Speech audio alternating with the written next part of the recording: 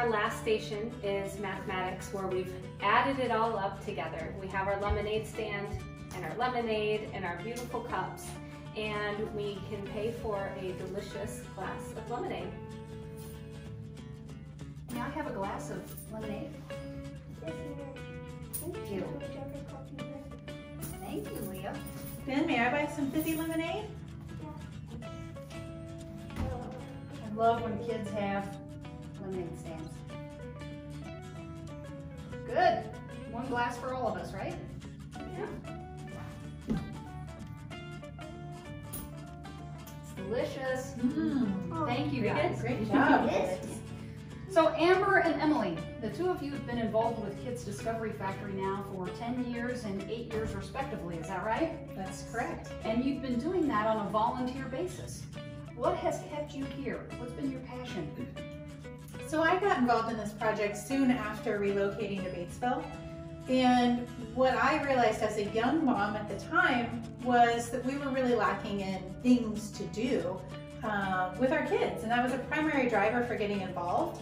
But the longer I've been involved, the more I've realized the huge number of benefits that this project really brings to the community. And being involved in something so important to the community is really what drives me. So for the first 9 years, I was honored to be part of the volunteer board of directors. And then just over a year ago, in January of 2020, took on a staff role as the executive director. Yeah, and very similar to Amber, I joined the board of directors shortly after relocating to Batesville, and also a young mom. But my background is in early childhood education, and so I'm very, very passionate about play-based opportunities within the community and within the schools, and this really checked all the boxes for me. You know, I really want this facility to be here so that my kids can come and play and explore and learn. And I have found that communities that have children's museums or other organizations that invest in their young people really flourish, because those young people, they feel seen, they feel valued, and then they feel a sense of pride in their own community, and they want to stay and they want to have their family stay and grow up here. And you know, that's important to me. I love this region. I want to see it do well, and I want to see the kids in this region do well. So what advice would you give to another young lady or another woman in Ripley County who has a passion and maybe things aren't going as quickly as they would like? What would be your word of advice?